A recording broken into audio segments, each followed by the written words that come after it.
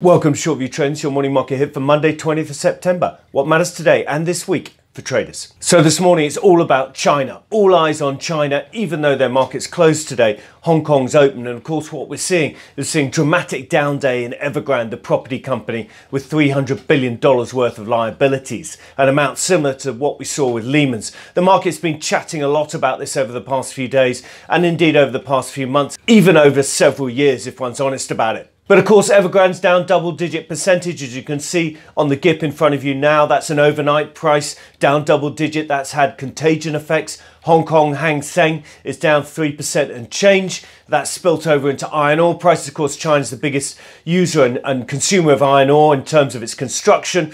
And iron ore prices also off a short 10% with impacts and knock-on effects, particularly in Australia. But that risk aversion is acutest in Asia, but it's being felt overnight in other parts of the world, with US futures off almost 1% at one stage in sympathy. So with all that, of course, investors are getting nervous, and we're left with a key question. Is Evergrande and this China situation going to be contained, or will it be contagious? Clearly, if you look at a bunch of prices to date, and I'm showing at the moment the US high yield bond spread index, high yield corporate bond spreads shown against Chinese high yield corporate bond spreads going back several years, and most of the time these two are fairly well correlated. Once in a while that correlation breaks down, and as you can see in the indices now over the last few months, few weeks, this correlation's clearly broken down. Chinese high yield at major highs, US high yield spreads really quite tight. A big gap opened up between the two.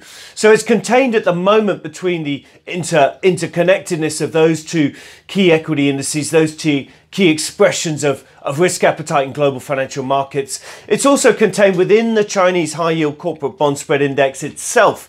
Most of the constituent parts of that are indeed property companies, and many of them have got widening spreads in sympathy with Evergrande. All sorts of examples of that. But if you go beyond the property company, you find that quite a lot of the spreads outside of the property area of the index haven't widened much at all, if at all.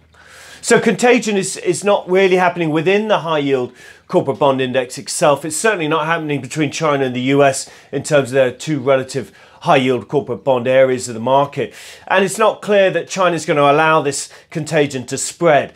Yes, you may say, well, do they have any choice? And I think the answer is absolutely. What we've seen in the last several years is China move swiftly to contain any sort of challenges along these type of lines. I'm thinking of Baosheng Bank, which a few years ago blew up and therefore was well contained at the time. So Baosheng is one of many examples of where the Chinese have ring-fenced a problem in their financial system or their broader economy and stopped it from spilling over into other areas and becoming contagious and challenging for the economy as a whole. So it's most likely it'll be contained. We don't know for sure. All these prices have to be watched closely. That's the most likely outcome, in which case, what do the models say? What do our US equity market short-term 1 to 2 week market timing models have to say about this current situation? And in that sense, they're encouraging. There's a widespread buy signal from all sorts of models. They're all updated in today's daily rag, which is available to subscribers or available for a free trial. Simply click on the link below. But here's one model that looks interesting. The short-term technical scoring system, clear buy, strong buy message. Very interesting, attractive for long positions. Of course, there's a bit of panic in markets this morning as well, which is always helpful as a good contrarian indicator. You want to buy when people are fearful, sell when they're greedy. So for a full update on how we're playing this, please see today's daily rag available to subscribers via the website. As I say, if you're interested in a free trial, simply click on the link below, enter your name and email address, and we'll send you the daily rag for free for 7 trading sessions. No credit card details required. So what are we watching today and this week? Well, there's a ton of stuff coming out. There's a load of central banks on the Oki coming up with a decision. The Bank of England Thursday, Bank of Japan overnight, Wednesday morning, London time, overnight Tuesday, Wednesday. And of course, the big one, the Fed on Wednesday, 7 p.m. announcement, UK time, London time.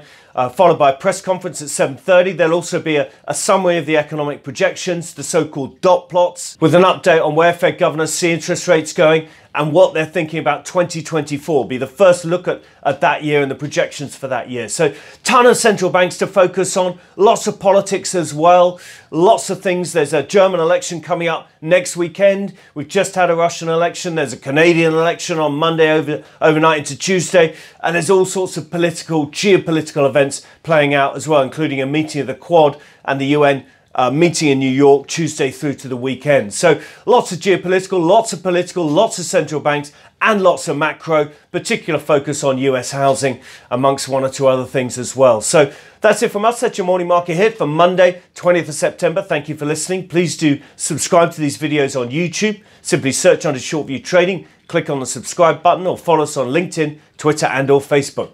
Thank you for listening. Stay safe. Trade well.